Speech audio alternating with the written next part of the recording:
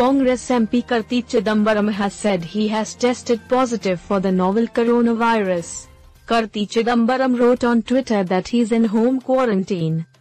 Taking to Twitter on Monday morning, Karti Chidambaram wrote, "I have just tested positive for COVID. My symptoms are mild and as per medical advice I am under home quarantine. I would urge all those who have recently been in contact with me to follow medical protocol." Karti Chidambaram is the latest among prominent public figures in the country to have contracted COVID-19.